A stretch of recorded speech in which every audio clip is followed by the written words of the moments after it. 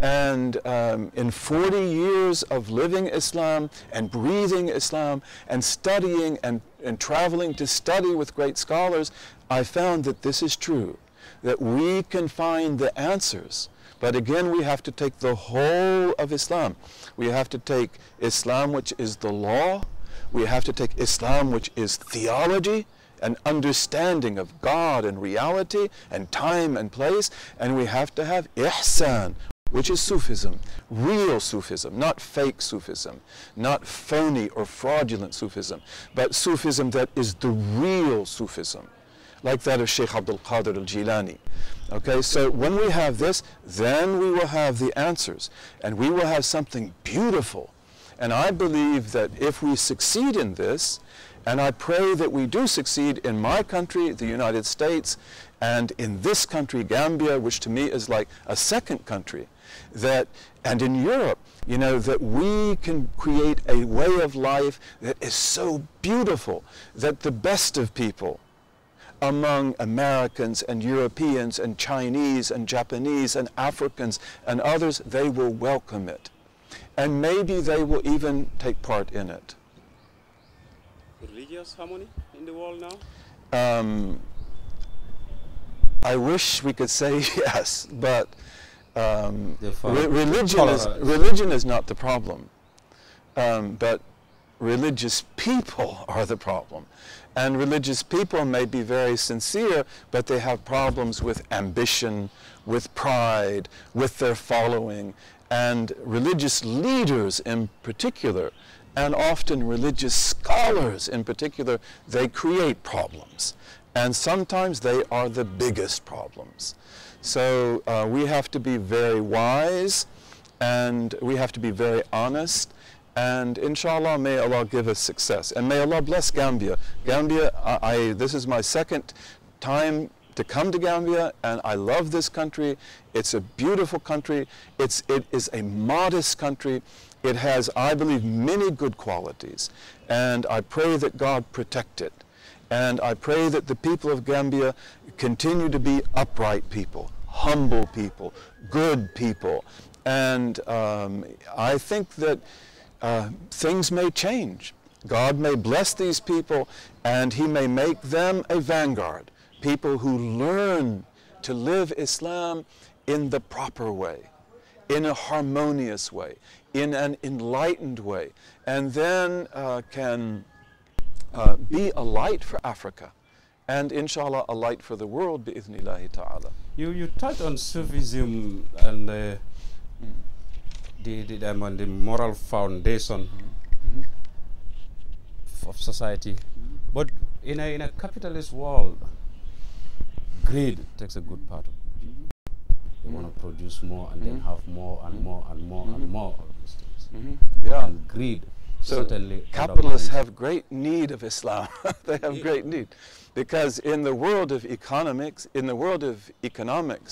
and especially in the world of investment, you know, there are two major sins: greed and fear. Greed and fear. Those are the two major sins of economics and of investment. And the economic problem that began in 2008, which almost destroyed the banking system, which was a great catastrophe. Behind this was greed and fear.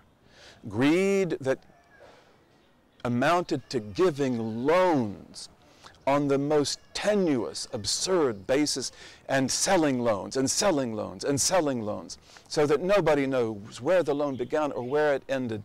And often the people were not able, they didn't know the terms of the loans, and they're not able to repay if things don't go well. That's greed. And the banks were involved in that. And the investors were involved in that. And then when the house of cards began to fall, fear. So now they fear they're going to lose their money. So now, for example, the banks don't want to lend. And 3 years ago, they would lend to almost anybody, although the lending policies were often unwise. So the person who lives in the world of capital and who makes money, and to make money is part of Islam. You know, al-mal, You know, to have money, to have wealth, to be wealthy, this is part of our deen. Although we have to get it right and we have to use it correctly. But, you know, people in the world of economy, they need to have values. And we need to have an economic system which is effective, but which is also balanced. And also that is informed by values, human values. Current present capitalist system will give us that. Maybe not, but maybe we don't have to be that way. And greed is believed to be a cankerworm that eats the very moral foundation of society, and religion seems to be anchored well on moral persecution. Well, now, where those capitalist economic system really undermine religion in its entirety, not just Islam. Fit under.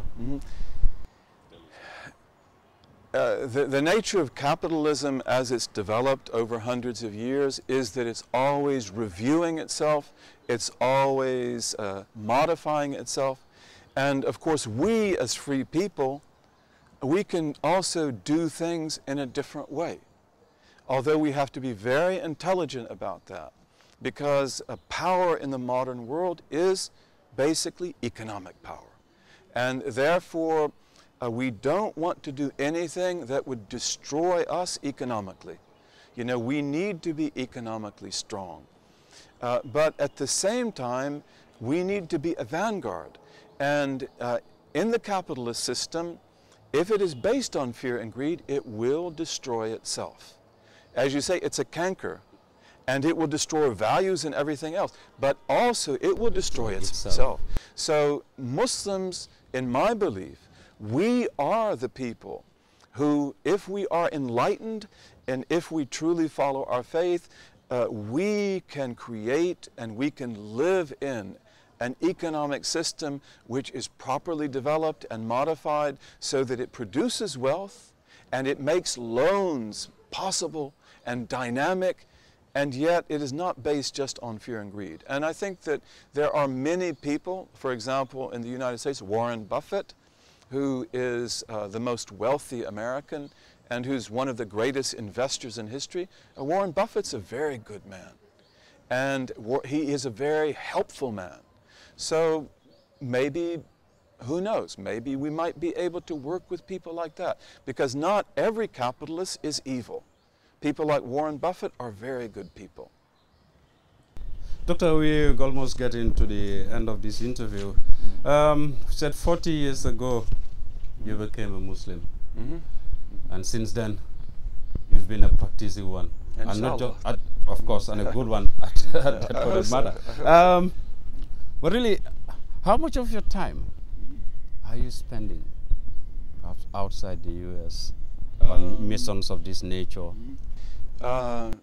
It depends. I've lived outside the United States for many years. And I came back to the United States 10 years ago. And I travel a great deal. And I like to travel. And I learn from travel. Because you can learn things wherever you go. Gambia has a lot to teach me. And I say that honestly. You know, because there are many things in the society which are different. And there are many things here which are very good and very positive. So I learn from coming here. And I like to travel. I like to travel. Doctor, Gambia is one example of a country where religious tolerance is a hallmark, really. But in some places it's not the case. I don't need to go far. Perhaps even Nigeria, most recently, Muslims and Christians were at each other's throat. When you look at situations of this nature, and of course in other places, inter-Muslim communal violence of this sort. This is a great challenge, and when societies begin to decay, and you know, when rivalries and factions grow up in a society, which are political or social or whatever they may be, or economic, one of the most effective ways that a faction can express itself is in religious terms. And that is an abuse of religion.